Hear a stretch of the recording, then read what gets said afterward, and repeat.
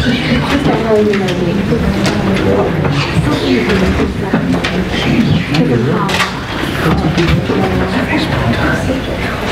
all these years of going into the woods, I've gone into the woods thinking that that I had these great binoculars.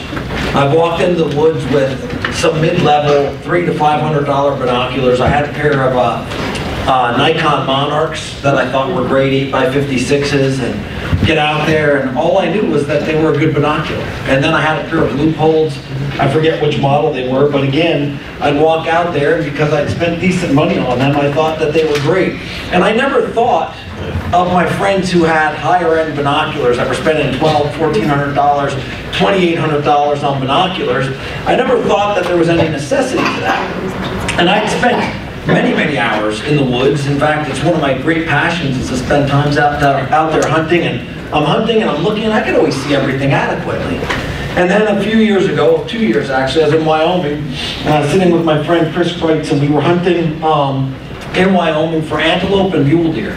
And we were sitting on a hillside one morning. It was right in first light, right in the morning. We're sitting in a hillside, side by side, looking for antelope. And he's spotting things that I'm really not spotting. And he says, hey, why don't you take a look at these? And he had a pair of high-end Swarovskis. And he said, why don't you take a look at these? And I put those up to my eyes, and it was like I saw something I never saw before.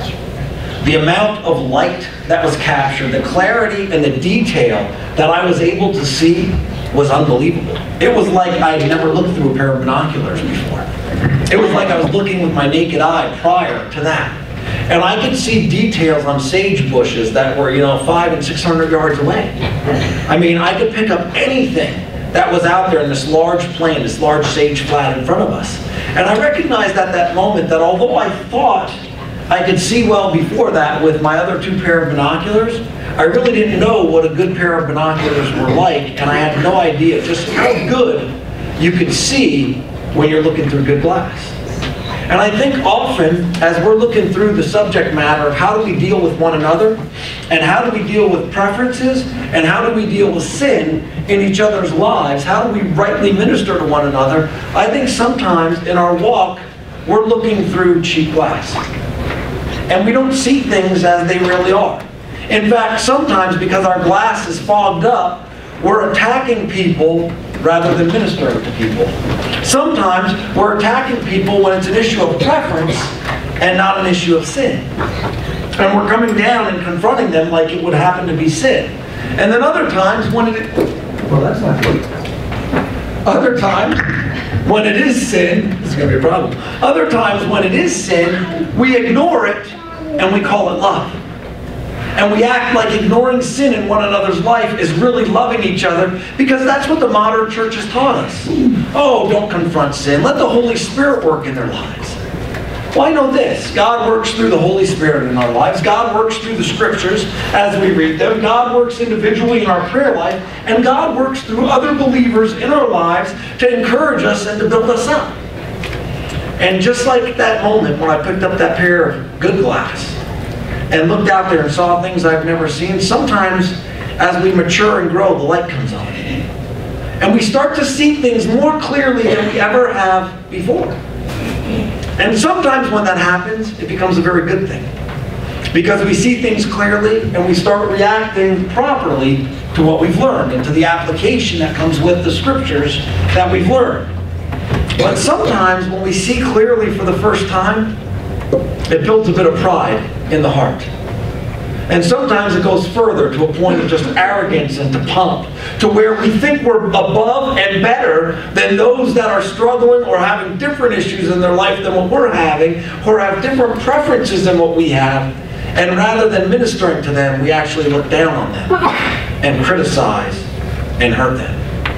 Anybody ever experience any of that in your Christian walk? Yeah, we've been down that road. Maturing Christians not only see things rightly, but rather than just looking to see what they see in others, they're constantly before a holy God saying, God, search my heart and show me what you're seeing in my heart. Because you got to understand, God's got the ultimate pair of binoculars. He sees perfectly into the depth of our heart.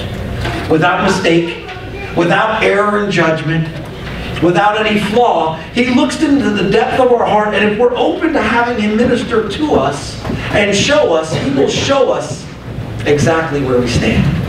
Then we can be properly ready to discern in each other's lives how to minister to each other, whether we're dealing with preferences or whether we're dealing with sin.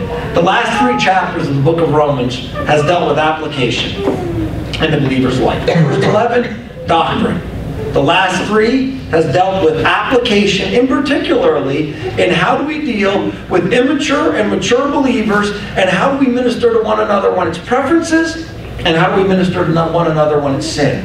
Today we're going to continue down that path, and we're going to look at Romans 15, verses 7 through 13, and we're going to look at your all. So let's pray, and then we're going to look at these scriptures.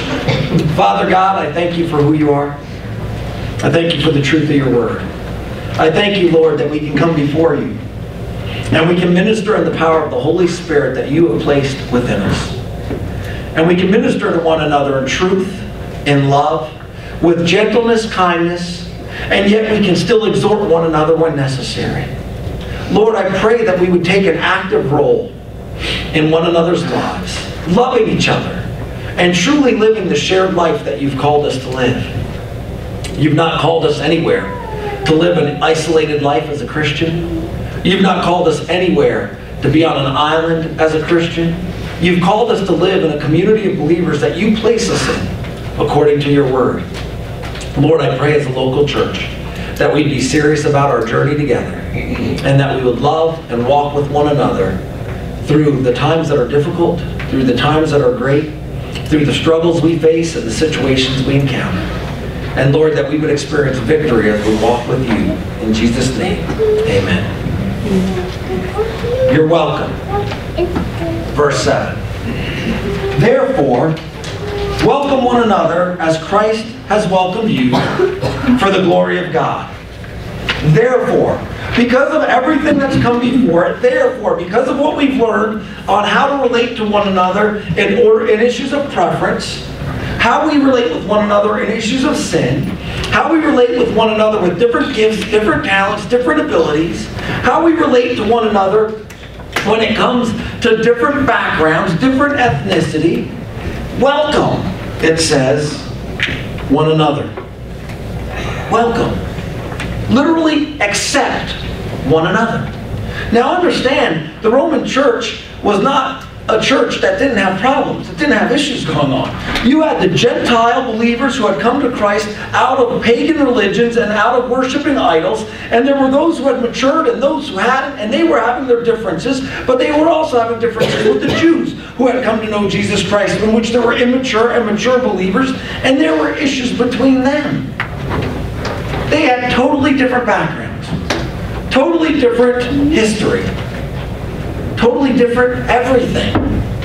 Just like in this room, we have different backgrounds, different experiences, different situations we face, different gifting, different efforts we've given, different ability, and different preferences that are okay and are not sinful. And it says, welcome, accept, take to oneself. Welcome one another. And here's the standard. As Christ has welcomed you. Have you spent any time recently thinking about how Christ has welcomed you? He's welcomed us as sinners by grace. He's welcomed us, according to Romans chapter 5, while we were yet sinners. He's accepted us based upon His finished work and not based upon anything we've done or haven't done. He's welcomed us by His powerful hand when we were undeserving of any such benefit. And He took us at great effort through shedding His blood, a brutal death on a cross, and making a payment for us that we could never make. That is how He welcomed us. Not when we were all cleaned up and had our act all together and were living perfect, righteous lives. He accepted us before we made an effort. Before we did anything. Because we still can't do anything that would deem or merit us to enter the kingdom of heaven, other than accepting by grace what He's offered, which is Himself. He welcomed us and accepted us when we totally deserved hell. Now that's the standard with which we're supposed to welcome one another. And again, think about the context. The context is a mature brother or sister accepting the immature brother or sister according to what's gone on in the last 3 chapters. The context is us accepting each other when our preferences differ, when our backgrounds differ, when our situations differ, when our ethnicity differs. Accept one another as Christ welcomed or accepted us. I'm going to know. How are we doing in that area? How are we really accepting one another? Welcoming one another? Are we meeting up to the standard of grace that has been extended to us? Or are we, with a critical heart and spirit, as a result of pride, not receiving one another very well? I think it's something we have to look at. I think it's something we have to examine. Because we're called to welcome each other within the context of differences, within the context of different situations, circumstances, different preferences. We are called to extend grace one to another. That's the standard. Welcome one another as Christ welcomed you. And here's why. For the glory of God. Every Christian throughout the history of the world has had one purpose. And that purpose is to glorify God. If you look at 1 Corinthians 10:31, it says, so whether you eat or drink or whatever you do, do it all to the glory of God. In the most mundane action of life, the most necessary and basic action of life, which is eating and drinking, even in those basic functions, we're to glorify God. That is our sole purpose. We're to glorify God in everything. And in this scripture, we're to welcome, accept one another by extending grace to one another, all for the glory of God. We are agents of grace in each other's lives. And yet so often, within Christianity, when we hold different preferences, we end up attacking one another, hurting one another, putting one another down, and maybe we never verbalize it, but sometimes in our heart, we view each other with a very critical spirit. Rather than extending the grace like Christ extended to us, to one another. And I think we need to look at that very carefully. I've got a question for you, for those of you that are using the app that we now have and can do things with. Have I been guilty of judging others, forcing my views on one another when it comes to preferences? Have you been guilty of literally making wrong judgments on people's preferences? Yes? Maybe? No? It's a struggle. I get that. It's a battle. I get that. Because in our mindset, we make choices because we believe they are the best choices. That's why we've decided to do whatever we wanted to do with our lives. It's because we believe it's the best and right choice. But sometimes somebody's preference can be very different than ours, and neither is sin. It's okay. And sometimes we have to say yes to this question because we've wrongly judged others in the area of preference. Now we know in the area of sin, did you get that, bro? Yeah. What's your problem? In the area of sin, understand we are called to judge one another. And you say, wait a minute, Matt. 1 Corinthians 5 very clearly speaks to actions. If you see me in sin that is repetitive and unrepentant, you have a responsibility to come talk to me about it. I have a responsibility to come talk to you about it. How we do that is very important. If I see Wade in sin, I have a duty and a responsibility and love to walk up to Wade and say, hey, Wade, I've observed this in your life. Will you get before God and see if this is the case? Take a look at it. Let me help you in this area. Not, you filthy sinner, just knock it off. Get this out of your life. What's your that doesn't get us anywhere. We're to come alongside each other and walk through it. But sometimes in the area of preferences, we attack one another. And it has to stop. Second point, your confirmation. In verse 8. Now I tell you that Christ became a servant to the circumcised, to show God's truthfulness, in order to confirm the promises given to the patriarchs, and in order that the Gentiles might glorify God for his mercy. Scripture says a lot about history. A lot about what's happened. You see, God had a plan from before time that was going to be fulfilled. And his plan was first to the Jews, then to the Gentiles. That was the plan. Historically, when we look at the Bible, going all the way back to Abraham, Isaac, and Jacob, when he gave his promise, speaking here of the patriarchs, he gave his promise that the nation of Israel would be what? Yeah. As many as the sand on the seashore, as many as the stars in the sky. He said that they would be a blessed nation, and what? That they would become a blessing to all the other nations if they live their lives rightly.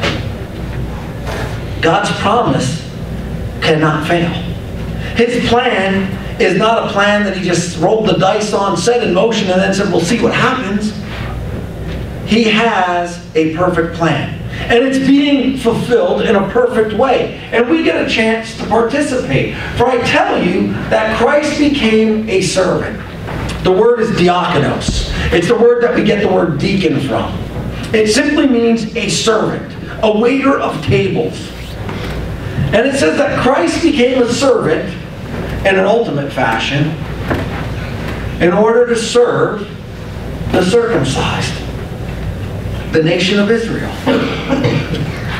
To show God's truthfulness, because there can be no lie in him, in order to confirm the promises given to Abraham, Isaac, and Jacob, and in order that the Gentiles, the rest of us who are not Israel, might glorify God for his mercy. God came to the nation of Israel, used the nation of Israel throughout the entire Old Testament in order to be his vehicle of operation in the world to extend his grace to the entire world. Then Jesus came and Jesus established a church. And he established a church so that the church might now be his vehicle of operation in the world today to extend his grace to a lost and needy world. That's our role. It's not only to extend grace to one another, but it's to extend grace to all the world, in order that the Gentiles might glorify God for his mercy. In Matthew 15, verse 24 through 28, we get some insight into this. He answered, I was sent only to the lost sheep of the house of Israel. But she came and knelt before him, saying, Lord, help me. And he answered, it is not right to take the children's bread and throw it to the dogs. She said, yes, Lord. Yet even the dogs eat the crumbs that fall from their master's table. Then Jesus answered, O woman, great is your faith. Be it done for you as you desire. And her daughter was healed instantly. Now there's a great event that takes place here, and there's a healing by Jesus Christ that takes place here that was very important to this woman, and she came to him by faith, recognizing that he is the Almighty God and can heal her daughter. But there's a bigger picture that's painted here. It's a picture of Israel and Gentile. Israel, whom Jesus Christ came to the circumcised to redeem, yet the Gentiles, by that same grace and because of his mercy extended, were able to enter into the kingdom. What an incredible statement. Yes, Lord, yet even the dogs eat the crumbs that fall from their master's table. What a picture of mercy. Even the crumbs that fall to the ground will offer enough mercy What insight. And we, who are not Israel, which is the majority of us in this room, maybe all of us, I'm not sure, we have been extended mercy from God Almighty. And that's a great day. That's great news. Look at it in Romans chapter 11 and verse 32. For God has consigned all to disobedience. Remember Romans chapter 3? For all have sinned and fall short of the glory of God. All. For God has consigned all to disobedience. Why? That He might have mercy on all. All have sinned, and therefore it is only by an act of His mercy that any of us can come to Him and inherit the kingdom of heaven. What an incredible, incredible act of grace. And how can we, who have found that grace, do anything other than extend grace to one another? But again, so often, we fall so short of that. We get caught up in petty, meaningless things, rather than focusing on the kingdom work that He has given us to do.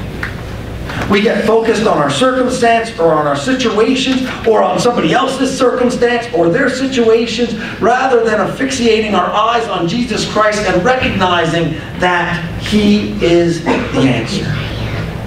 And extending grace one to another. Look at 1 John 2 and verse 2. He is the propitiation, or the payment for our sins, and not for ours only, but also for the sins of the whole world. His payment was enough for everyone. It is the only payment that could have been enough. We could have never done enough good works. We never could have been a good enough church member. We never could have got baptized enough. We never could have celebrated the Lord's Supper enough. There was nothing we could do enough in order to inherit the kingdom of heaven. But Jesus Christ spread His arms, died on a cross, shed His blood to make payment, propitiation for us, so that we might experience firsthand His mercy and His grace and inherit the fullness of the kingdom of heaven. That's the good news. That's the good news. Now, this is a scripture that is often taken out of context by those who are not studying things in context, and they'll tell you, see, but also for the sins of the whole world. Everybody's going to heaven. Everybody's going to enter the kingdom. His payment was good for all sins. It was good for all sin. And it was good for all sinners. But we must, by repentance and faith, accept the gift that's offered in order to inherit the kingdom of heaven. That's the whole story. And that's why we study expositorily, verse by verse, through sections or entire books of Scripture, so that we might see them in their context. Just like today's Scripture, we need to understand it's in the context of preferences. It's in the context of how we view one another when it comes to preferential choices. So I have another question for you. Am I taking any actions that are causing another Christian to stumble? Remember the issue we looked at last week? Or 2 weeks ago, rather? Where Paul said, I think, basically paraphrasing, there's nothing wrong with meat offered to idols. I can eat anything if I give thanks to God. However, if it causes my brother to stumble, I will what? I will never eat meat again. In other words, he was going to put his brothers and sisters' need or their good in front of his own freedom. And you see, we can use our freedom in many different ways. We can use it to glorify God and for kingdom work, or we can use it against kingdom work. We can even use our freedom and indulge in it to where it becomes sin. And Paul was willing to set anything aside for the unity of the body and for the sake of his brother and sister. Am I taking any actions that are causing another Christian to stumble? We need to look at that constantly. And you say, but then how do I live my life if I always got to be thinking about what others and how others are going to react to what I do? That's loving one another. And if you don't know, and your brother and sister is ill-affected by your choice, by your freedom, and you recognize it, don't do it again then. Until they are at a point of maturity when they can handle it, or just stay away from it, whatever it is. Because we care for them more than we care for our preference. And we need to understand that. In verse 9 of our main text, it says, as it is written, therefore I will praise you among the Gentiles and sing to your name. That's a quote from Psalm 18 and verse 49. King David of the nation of Israel, clearly understanding the greater plan. I will praise you among the Gentiles. He understood his mission was not only to the nation of Israel. And sing to your name. It was a confirmation that the patriarchs and through them mercy would be extended to all peoples. In verse 10, and again it is said, rejoice, O Gentiles, with his people. That's Deuteronomy 32 and verse 43. And again, praise the Lord, all you Gentiles, and let the peoples extol him. That is Psalm 117 and verse 1. And this is a call to the Gentiles to praise the Lord, recognizing the mercy that has been extended to them. And then in verse 12, and again Isaiah says, the root of Jesse will come, even he who arises to rule the Gentiles. In him will the Gentiles hope. Isaiah 11 and verse 10. This is speaking of the future reign of Christ over Jews and Gentiles alike. And the fact that Jesse, the father of David, is the lineage through which Christ came. Very important to understand, this was always God's plan. We have been extended grace. We are to extend grace to one another. We've come in through mercy. We are to be merciful with one another. And we need to understand that is the standard we've been called to. So let me ask you another question. Can I trace any failings, or are my preferences causing a breakdown in the unity of the body? Again, are my preferences causing a breakdown? Just think, Veronica, if you had this loaded, you could answer. Are my preferences causing a breakdown in the unity of the body? That's a serious question. We have that kind of responsibility to one another. You know why this happens more than not? Why we sin against each other by not caring about our preferences and how it might affect others? Because we don't spend enough time with each other. We don't know what those preferences are. We don't share community life. Now you're doing that during the message when you should be paying attention. Come on, Veronica. Seriously, we don't get to know each other well enough to know where we can do damage to each other. And we don't get to know each other well enough to know how we can serve one another. That's body life. That's the shared life that we're to have one with another. And we need to take it seriously. Last section tonight. Your hope. Your hope. May the God of hope, is that not a great phrase? Literally, may the God of all hope, the God of complete hope, that's the God we serve. May the God of hope, of expectation, fill you with all joy and peace in believing, so that by the power of the Holy Spirit you may abound in hope. May the God of all hope, of all expectation, fill you to make literally full, to overflow, to be completed. May that God, the one who's of all hope, fill you with all joy. Now, I've had a lot of discussions over the years with people about what it means to be filled with the Spirit.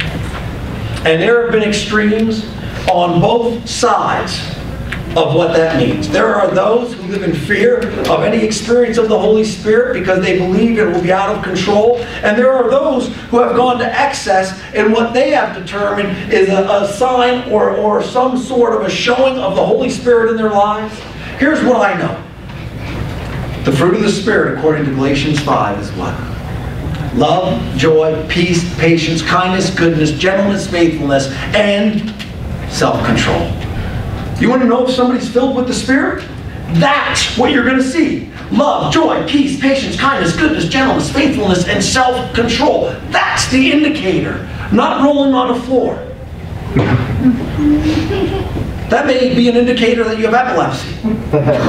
But it's nowhere in the Scriptures an indication that you are Spirit-filled. And understand, I'm not mocking somebody, but it is a shortcoming in our system of belief today where we've said that the outward is a direct indication of the inward. Anybody else ever deceive somebody in their life? How'd your inward and your outward line up? Not too good in those instances, did they? You see, here's how it's going to show. Love, joy. Because my God of hope is going to what? Fill me with all joy. I think maybe my second greatest pet peeve in all of Christianity is joyless Christians. We do great damage to the cause of Christ because we mope around and we bought into the woe is me, excuse making, blame shifting attitude of the rest of the world. If we serve a God who is sovereign and is in control of all things, then my circumstances are not by mistake. My situations are not by mistake or accident. They are sovereignly appointed so that I might glorify God in the midst of them. And if I believe what we've already learned in the book of Romans, what have we learned?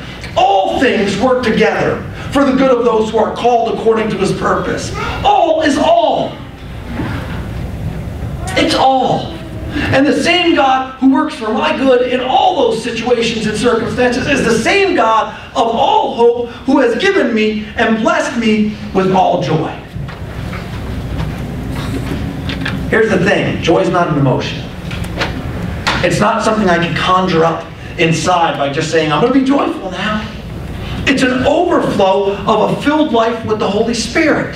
And to be joyless and call ourselves by the name of Christ is an oxymoron, and it should not occur, and sometimes we do it. Now understand, joy and happiness are not the same. I can be happy and joyful, I can be happy and not joyful. I can be sad and joyful, and I can be sad and not joyful. Joy is a fruit of the Spirit that comes from within because I know I've encountered the God of all hope. And it's simply a fruit of that relationship. May the God of all hope fill you with all joy and peace. Love, joy, peace. Peace. What is your peace level like? Not this, this. What is your peace level like? It's funny, I drove today like 4 times past a new, I didn't even know they made them anymore, but a new Volkswagen van. And it had a peace sign on the back of it, right on the back on the emblem, and I thought we'd left that long behind us, but evidently not so. All peace. The God of peace gives us ultimate peace no matter what is going on. Doesn't mean it's always happy. Doesn't mean it always feels good. I'm not saying that. But I am saying we can still exhibit peace and encounter peace because we have joy, because we know the God of all hope. And He never calls us to something that is not possible to be fulfilled by Him. Never. I remember Dave and his family sharing the story of when they were on a plane. How many years ago? I don't remember. 2007. 2007, they were on a plane and landing gear wouldn't come down, if I recall right. And they were on a plane landing in Denver. And I remember the story from the family about how it was incredible to look around the plane and be able to see in people, based on their reactions, about who really understood their security in Christ Jesus. Because although it was a dire circumstance, and that plane was going to land without a front wheel, you know, without it working right, it was the front, right? I mean, there was going to be a serious situation going on. And the family was able to have peace. Not that it wasn't nerve-wracking, not that it wasn't concerning, not that it wasn't even alarming, but there was joy and peace in the midst because that's what a filling of the Holy Spirit results in. And those who do not encounter God when they face circumstances like that, panic.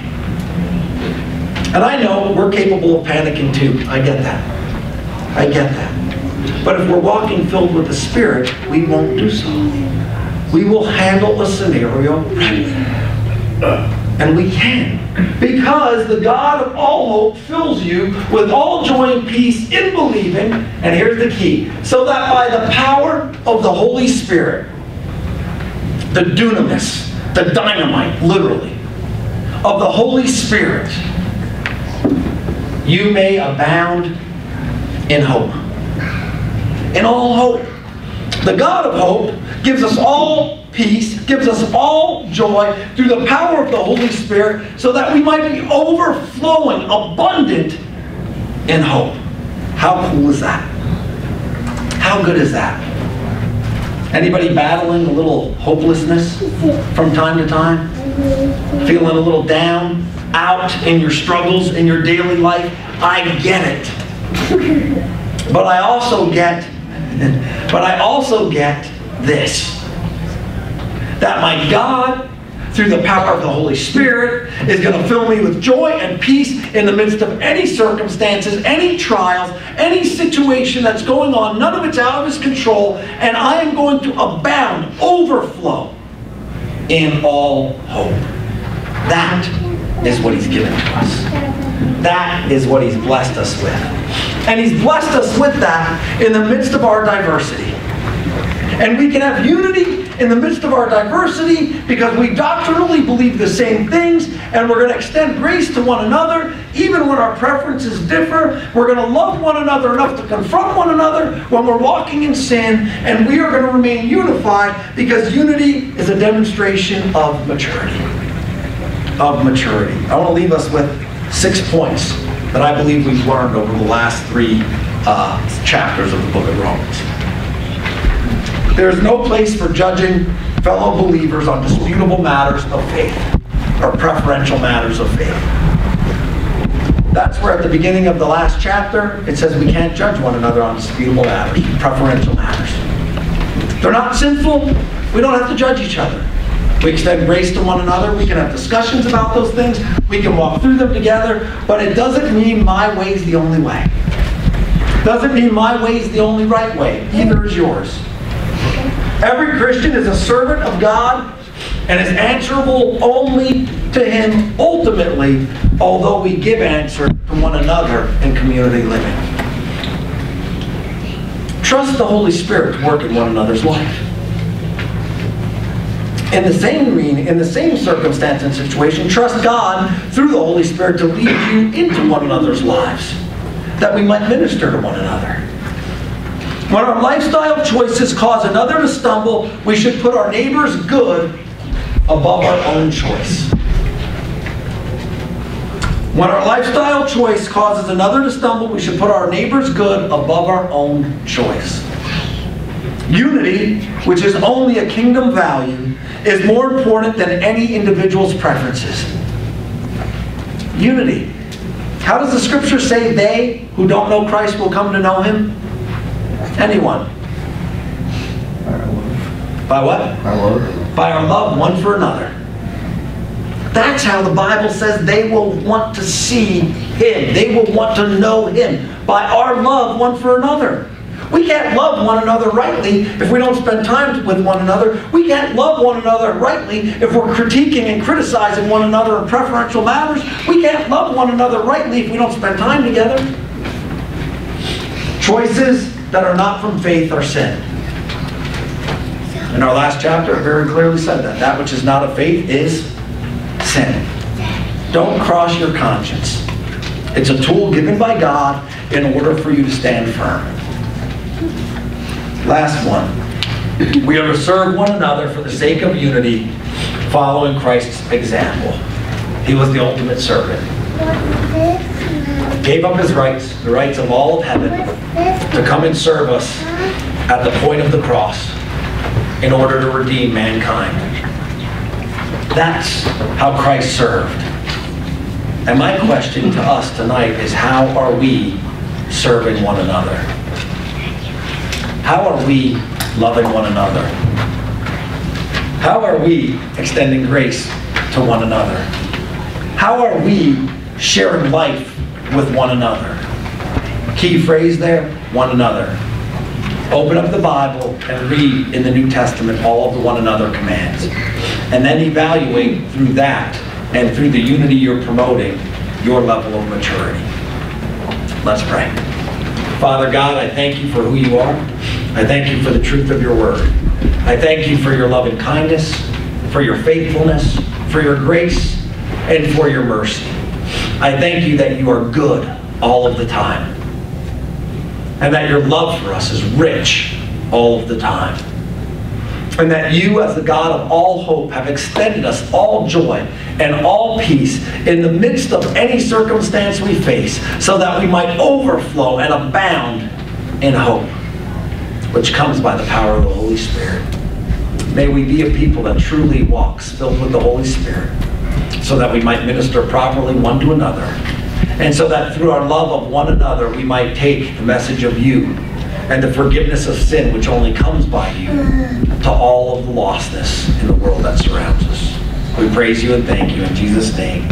Amen. You know, I know we had a prayer event this